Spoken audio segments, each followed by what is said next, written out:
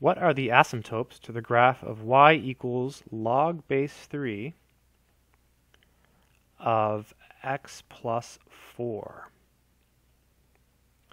So one way to do this problem is to think about the graph of log base 3 of x. So that graph has a vertical asymptote at x equals 0. That's the equation of the vertical asymptote, this red dotted line.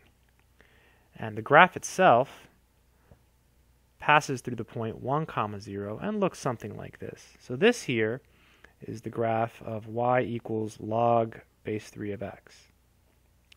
So whenever you add a number to the x, like in this case we're adding 4 to the x, it's backwards. You go left 4.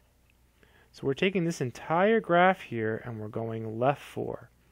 So what happens is the vertical asymptote goes 1, 2, 3, 4 to the left, and the rest of the graph looks similar. Looks something like that. So you see now the equation of the vertical asymptote is x equals -4. So that should be the answer, and it is. It's one of the choices. It's choice C. That's it. I hope this video has been helpful.